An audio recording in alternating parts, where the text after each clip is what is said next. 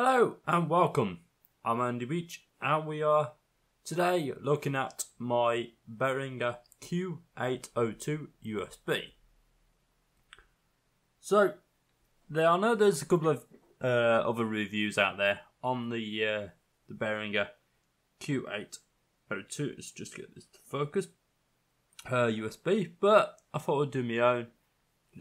Tell you guys how I'm been getting on with it. I've had it for roughly about 6 to 7 months now, and it's been quite a good little mixer. So the reason I use it is actually for streaming and videos like this. As you can see, the light going up and down, and it's indicating it's in use. So a couple of things to start with. So the Behringer Q802 offers 8 inputs. Let's see, because it's in use, it's a little bit difficult to get. So we've got 2 XLRs. We've got line in 3 and 4, 5 and 6 on this one. Actually, sorry, I think it only has. So it's only got 6 inputs, not 8. It's a bit distinctive from the name of the mixer. So yeah, it's only got 6. So basically, currently, as you can see there, I've got a microphone which I'm using now, plugged into XLR input 1. You can also use a 1/4 inch jack as well, if you've got one of the mics. And then I've got a spare mic, which is not actually plugged in, as you can see. It's XLR 2. And then I've in fact got a bit creative where I've got for streams and YouTube stuff, where I've got a mono left and right RCA to 1/4 inch, I believe, or actually this one's just a 1/4 inch right and left inputs to the 3.5mm, but I forgot, so I had to buy a little adapter which allows me to connect them up, which I'll plug back in a minute. And that allows me to get audio from my PC, or in fact any other object you want to, because basically you can just plug like your phone into this, or console, anything that takes 3.5mm jack, and just hook it up to your mixer. That's getting another spare one. So what else have we got on this thing?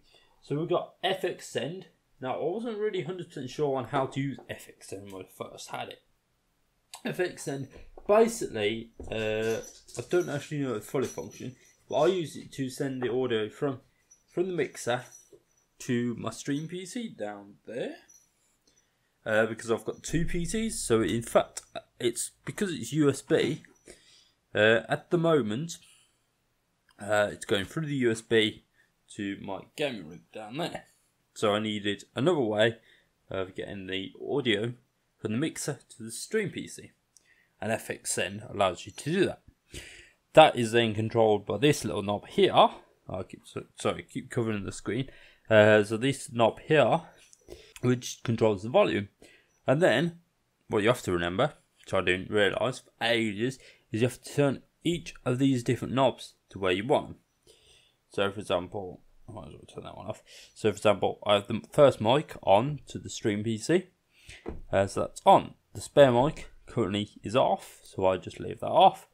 The game audio, I leave that as full, and then I control it using the normal volume knob. And then this one's just again spare, so it's all off. So it's quite good for that sort of thing. It allows me to do, like I say, allows me to use the microphone in 2 different places at once. There are also different knobs on this. So you've got, if you can see them, you got your gain for both the XLR microphones, and basically that allows you to control how much gain is going through the microphone. And you've got compression. I'm not really 100% sure how to use compression, so if you want to let me know how the best way to use it in the comments below, then that would be great. You got that again for the 2 XLRs, obviously not on the others. You got your EQ, so you got a high, mid, and low, as well as your FX that I've just told you about, your pan, so that allows you to pan left and right. between the two speakers if you want to. So for example, if you're doing like a band, you could have left, someone on the left, someone on the right, etc. And you've got pretty much the same all the way down. You've got a control room, phones out as well, so you can have headphones, or you can in fact do a control room, which I haven't yet worked out what to do with.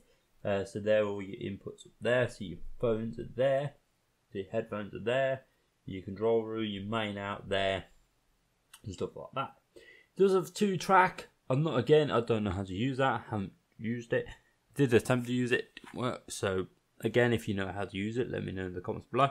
It's also got different functions for the USB, because again, it's USB. So you got 2 phones, to control room, and to main mix.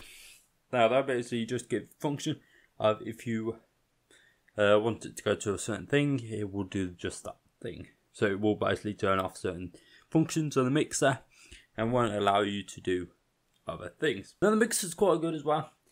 So it has got USB on the back, USB on the back and power on the rear, but it's been quite a good mixer for what it is.